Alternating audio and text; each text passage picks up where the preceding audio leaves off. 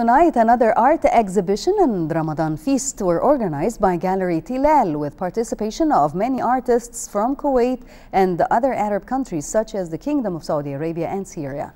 Our correspondent Heba Abdurrahman was there with this report. Gallery Tilal, which is famous for organizing many different and variable cultural events, held Ramadan feast and an art exhibition with participation of many talented artists.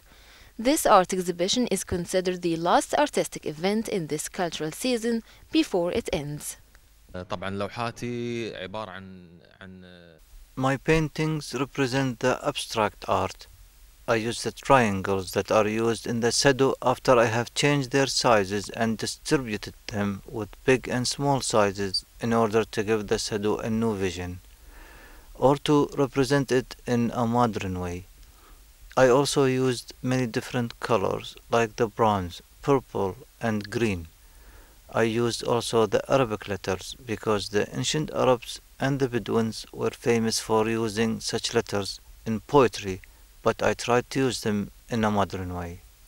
This gallery aims to generate awareness of art amongst the public, to merge art and culture under one roof, and to put more emphasis on Kuwaiti artists, promote them nationally and internationally. This exhibition includes works from many artists. 6 are Kuwaitis, 2 from Syria, and 1 from Kingdom of Saudi Arabia. Each artist has his or her own different style, which is clear in their paintings. Some artists tend to use the heritage, and this is represented in the styles, colors, and lines.